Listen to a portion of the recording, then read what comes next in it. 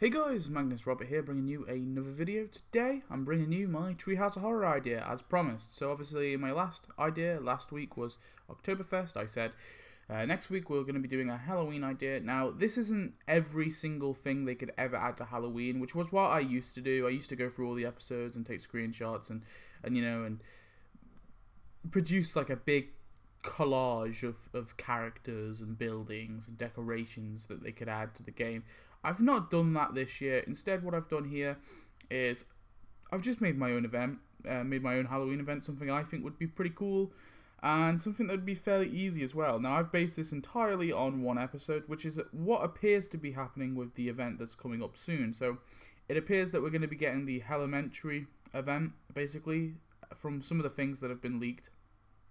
It appears that it's going to be based around that episode. This one I made like months ago, so this one's quite kind of dated. So I swear, I came up with it first. But this is based entirely on one episode 2, but then a few things are added in, like a few characters and costumes and things like that are added in just to make the event better, because without that, then you wouldn't be getting some cool characters and costumes. So this is entirely based on the episode called The Day the Earth Stood Stupid. That is the episode with the War of the Worlds episode with obviously Orson Welles giving his the radio play of the War of the Worlds and the town overreacting about it. But then at the end it turns out the aliens are invading. So that is kind of what I've based my event around, the episode. All the buildings and decorations come from that episode. And then, apart from a few in the store and stuff, and then yeah, so we'll get into it. Boom. The start up. The kids are excited about Halloween coming up, but are wanting this one to be more scary. Frink tells the kids that he's made a machine that can take the whole town back in time to whatever scary time period they want. Bart tells Milhouse they should use the machine to bring them back to the Jurassic Age. Make Milhouse help Bart. Make Bart use the time machine.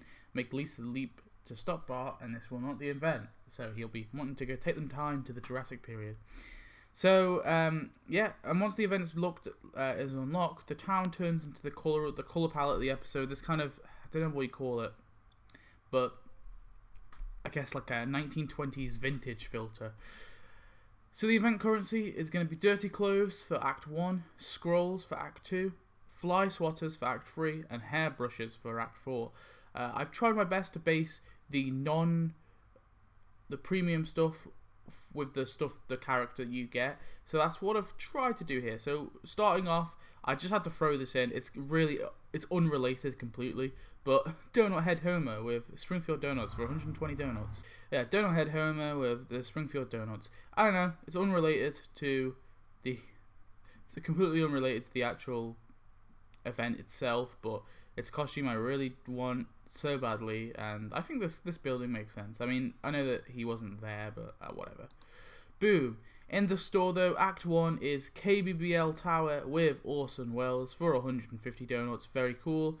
When I saw this, I was like, oh man, they could... I remember there was that news and radio event, which I did in the Your Ideas video. I forget who did that one. It was Uter or it was Old Jewish Man. It was one of the two. But... yeah, this would have been a really cool thing to add, maybe. I know it's from a Halloween episode, but they can add things from Halloween episodes. But yeah, KBBL Tower, and this will come with Orson Welles for 150 donuts. Very cool. Obviously, Orson Welles, I feel like, I know he's a real life person, but he's been dead for many a year, and I feel like he falls into that category where you could probably add him, and it'll be fine. Moving on. So Lisa is mad at Bart that they turned the town back to the 1930s. Marge freaks out about the house. She's going crazy that there is no internet anymore, so make Marge freak out, make Lisa chase Bart, make Bart hide from Lisa, and make Springfielders collect dirty clothes. This will unlock the 1930s Simpsons house. So as you can see here, very cool. It's kind of got this like barn garage thing, which is very awesome. And yeah, I think it looks cool. The little clothesline maybe could be to the left of it.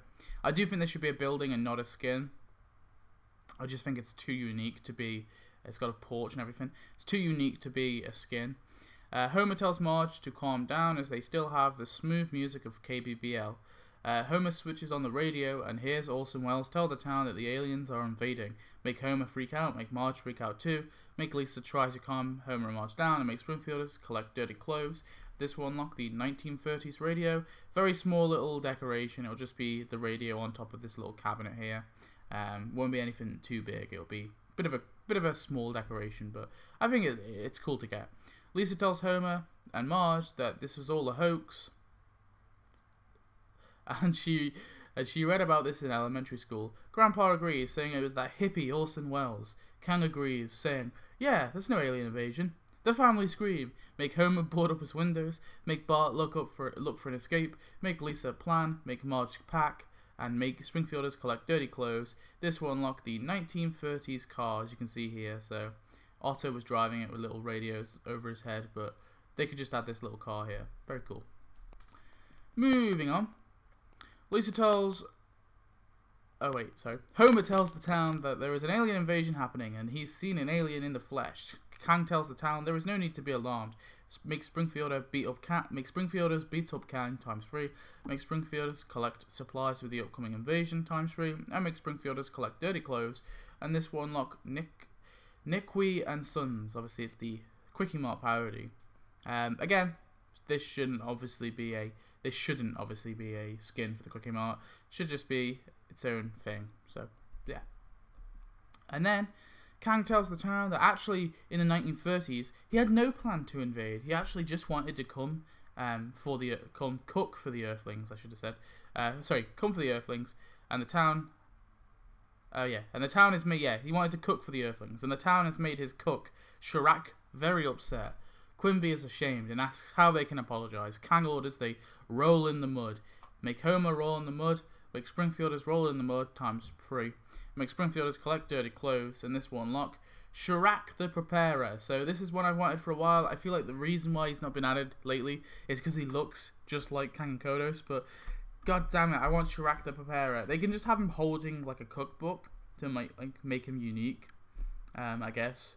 But Chirac the Preparer was the one alien who just never was. There was Kang, Kodos, and Chirac. They were the OG, but Chirac was just abandoned, and I think this is bad. I want Chirac in the game.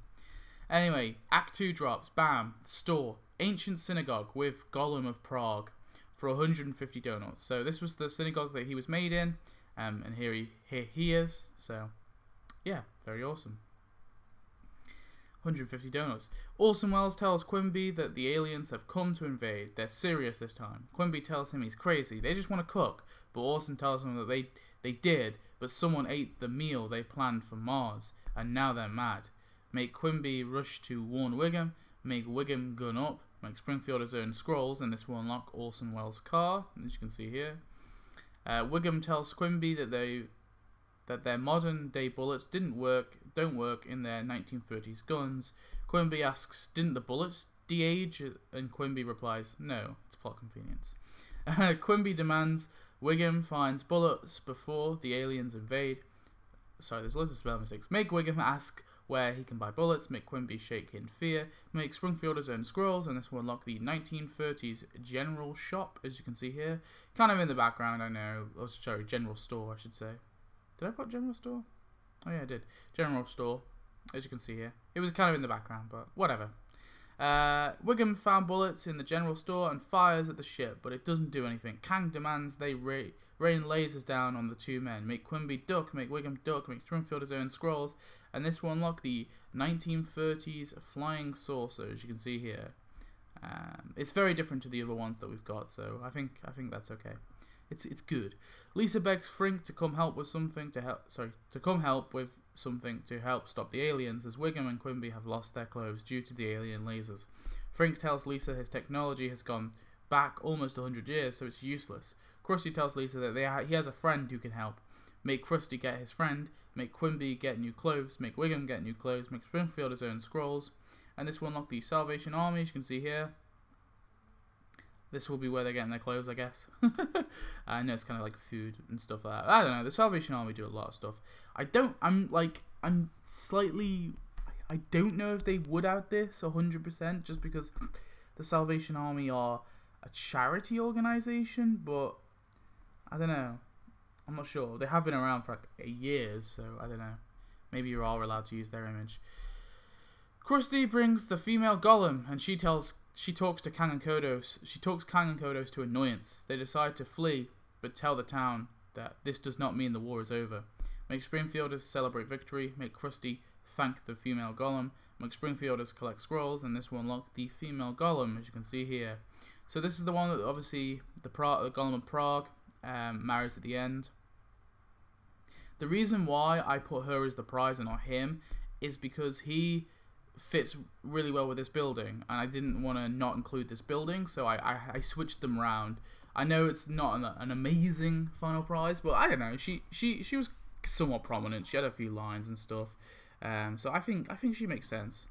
Anyway, Act 3 drops. Bam, grilled cheese with Edmund, 150 donuts. This is the only thing I can add with Edmund, because all of the other stuff that would have made sense to be added with Edmund has already been added in the game, like the bell tower that him and Lisa go in, obviously the Dracula land place, like everything, even that woods I'm pretty sure has been added.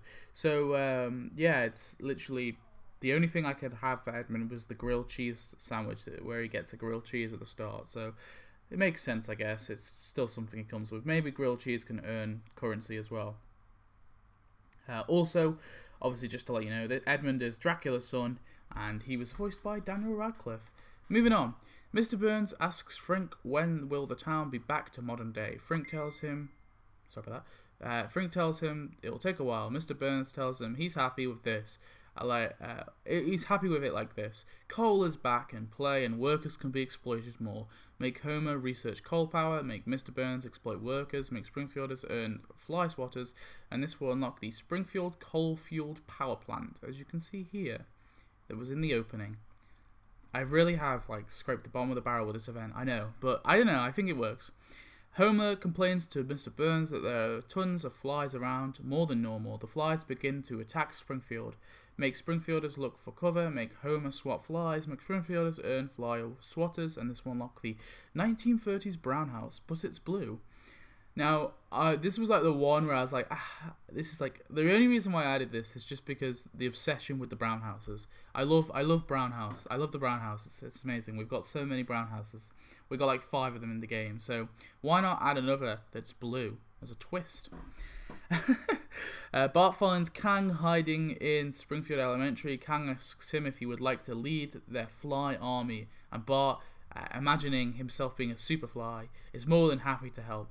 Make Bart get transformed, make Homer swat flies, make Springfielders earn fly swatters, and this will unlock Fly Bart as a costume. So this will make Bart minuscule. This is why I think it's really cool, right? It will make Bart tiny, like a tiny, tiny little thing, you can barely see him. Maybe the size of Pokey, the little hamster we have, or gerbil, is it? Hamster or gerbil, whatever it is. But the little hamster or gerbil that's in the game at the minute, I think it's Pokey. I don't remember exactly, but that thing, it's tiny, right? Maybe Bartfly can be the size of that, so it's at least visible. I don't know. I think it would be cool. Anyway, Bart is horrified to now be a fly and asks Lisa to help him be transformed back because he imagined himself being something much better.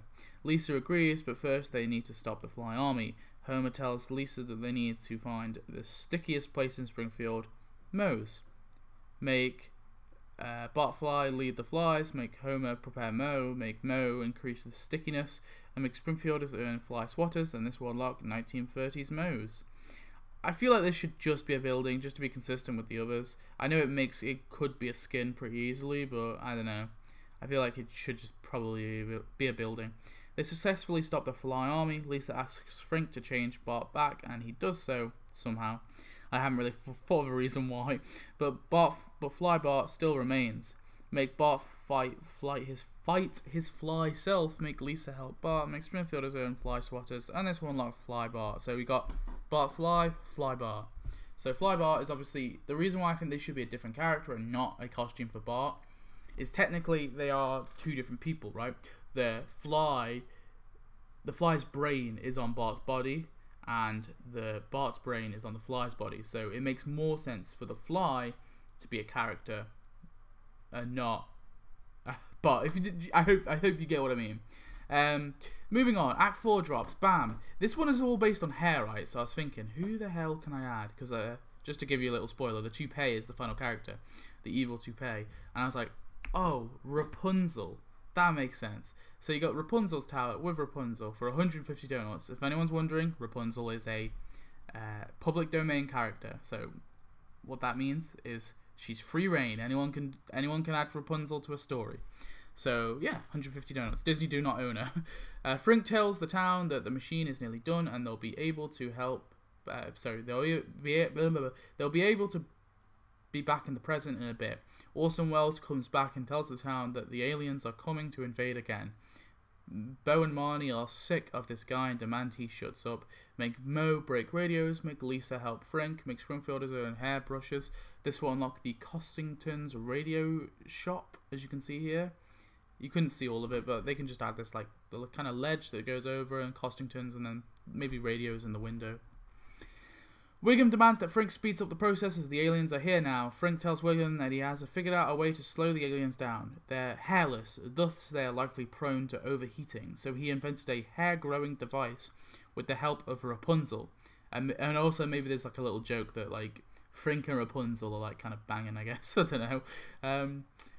Whatever. Homer gets intrigued. Make Wiggum fire the device, make Homer dive in front of the device, make Springfielders earn hairbrushes. And this will unlock the drained Wiggum skin. The aliens killed Wiggum, so he's now looking like that. Homer is overjoyed. Now he has hair, and the hair begins to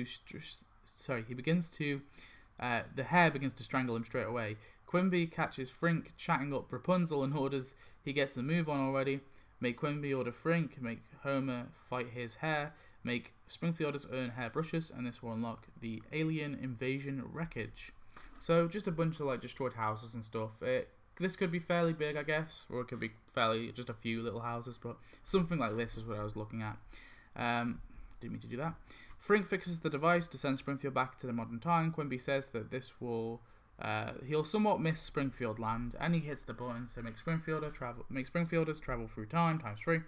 Make Homer take off his hair, and make Springfielders earn hairbrushes, and this will unlock the Springfield land sign.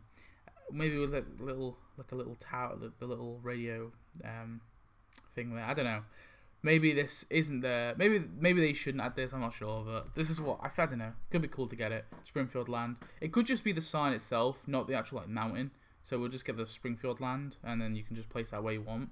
I don't know. And then the aliens are gone, the town is saved, but the evil toupee is still attacking Homer. Marge has a perfect plan. Make Marge stress Homer to hair loss, make Lisa stress Homer to hair loss, make Bart stress Homer to hair loss, and make Springfielders earn hairbrushes, and this will unlock the evil toupee as a full playable character. Boom. The epilogue, Homer reveals he stole the meal for the Martians, but that meal was, oh no, mutant rabbits. They begin to infest Springfield. That's meant to be infest, not invest. They're not bankers. They begin to infest Springfield. Quimby is mad they have to do this all again. So make Homer nervously apologize. Make Springfielders ×3 defend against mutant rabbits. So to the start, we have Orson Welles. These are some tasks. Perform prank for 60 minutes. This will be him like kind of maybe like coconuts or something, like making kind of noises and stuff, speaking in the mic. Shout at sound effects team for 4 hours. Get drunk at 1938 Moe's. Probably should be 1930s Moe's, but whatever. That's for 6 hours. Write a radio play for 8 hours. That'll be a KBBL tower. Warn people of an alien invasion for 12 hours. This will be him kind of freaking out, like pointing to stuff, you know. And then come up with a battle plan for 24 hours. That will be at the KBBL thing. Anyway. We got Chirac, cry for 60 minutes, it'll be him just crying. Read cookbook for 4 hours. Wipe away space dust for 8 hours. Slave away in the kitchen for 12 hours, this will be him, like cooking basically, is a task. And then dominate the earth for 24 hours, that could be anywhere really. Maybe the spaceship. Then we've got the Golem of Prague, throw up messages for 60 minutes, it'll be him doing that. Do demands for Simpsons for 4 hours. Yo-Yo Skinner for 6 hours, it'll be him on top of the school, yo-yoing Skinner. Get a redesign for 8 hours, that'll be the synagogue. Renew vows for 12 hours, that'll be him in his wedding suit with, obviously, his female golem. and then give in to wife's demands for 24 hours. That will be him and his wife in the Simpsons house, maybe. Then we have the female golem, laugh annoyingly for 60 minutes, annoy Springfield for 4 hours, get a paint job for 8 hours, renew vows for 12 hours. That will be the same task as those two. They can do them separately, so the renew vows task they can do separately, but obviously if they do it together, they'll be like both outside, I don't know, both outside the Simpsons house or whatever. And then get tips from Marge for 24 hours. That'll be at the Simpsons house with Marge. Then we've got Edmund, bite Homer for 60 minutes. It'll be him biting Homer. Hunt for blood for 4 hours. Go to school for 6 hours, obviously. Loiter about for 8 hours. That could be anywhere, really. Stop cars for 12 hours. So this will be a car driving towards him or 2 cars driving towards him. And with his hands, he just stops them. And then hide from father for 24 hours. That will be in the bell tower if you have it. Then we got... Is this Bartfly or Flybart? I don't know which. Flybart. Yeah, this is Flybart. So eat sugar for 60 minutes. That'll be him eating sugar from the packet. Spend time with Homer for 4 hours. Him and Homer. Raid the fridge for 8 hours. That'll be the Simpsons house. Catch Flybart for 12 hours as an animation. That will include Flybart, and it will be him chasing him around, trying to catch him in his hands. And switch back to Flybody for 24 hours. That'll be at the Simpsons house. Then we've got Rapunzel, call for a hero for 60 minutes. It'll be her in a tower, kind of, you know, calling for a hero. Become friends with the evil toupee for 4 hours. It'll be her and the evil toupee in the tower. That's what I was kind of trying to go with. I was trying to go like a hair thing. Try other escape routes for 6 hours. That'll be in the tower. Spend time with Frink for 8 hours. That will be with Frink in the tower. Let down her hair for 12 hours as an animation. That'll be her just doing that. And then get a haircut for 24 hours. That will be at the Jake's Unisex Hair Palace. And then we got the evil toupee. Take bullet fire for 60 minutes. This will be him just taking bullets, as you know, the hair taking bullets. Plan revenge for 4 hours. Brush himself for 8 hours. And be Homer's hair for 12 hours. So this will be a really weird task, right? So it'll include Homer, but it will add an animation with the toupee on top of Homer's head. So it's an it's like a, I guess a, you know, it's an animation that can only be triggered by the evil toupee, but it will really be an animation for Homer. And then attack Homer for 24 hours. It will be him, obviously, attacking Homer with Homer in the Simpsons house. And then got the costume and I added these things after, so that's why they're at the bottom. But get stuck in a spider's web for 60 minutes. Contact Lisa for 4 hours. Annoy Homer for 8 hours. Fly over Springfield for 12 hours. This will be him flying over Springfield. But maybe instead of this task, I think actually what could be cool is be what, like, maybe like basically be what he wanted to, like the fly he wanted to be, or be the fly he wanted to be. And I remember Bart has like a little like kind of dream sequence where he imagines himself being like this like super fly. Maybe that should be the thing. So like when for that 12-hour task, it has that little animation of him being the kind of super fly, maybe. I don't know. And then for the donut, and then try reverse the change for 24 hours. And then for Homer, donut head Homer, try put his head back together for 60 minutes. It'll be him with like little bits of donut, just placing it back. Run away from co-workers for 4 hours. That'll be the power plan. Eat donuts for 6 hours. That'll be him eating donuts with a donut head. Rub icing on his head for 8 hours. Obviously that will be in the Simpsons house. Eat himself for 12 hours. It'll be him literally just eating his head. And then buy more donuts for 24 hours. That will be at the donut store, I guess, that he comes with. So yeah, that is the Halloween event that I came up with, at least. Like I said, based mainly on the Day the Earth Stood Stupid, I think it's called, or the Day the Earth, yeah, whatever. Oh no, I think it's called. No, I don't think it is called that. I think it's called. Is it? I don't even know what that episode. I don't even know what that section was called, man. But anyway, that is it. I hope you enjoyed. Tell me your thoughts on this little event. It's a big event. I don't know. I quite like it. I think there's I mean, at least for the characters, I think these characters would definitely be cool. Chirac, the Golem of Prague, Edmund, and you know the Flybart, the evil toupee, Rapunzel to some degree as well would be kind of cool to get. But yeah, anyway, thanks for watching. I hope you enjoyed. Tell me your thoughts on this, like I said, and I shall see you in the next one.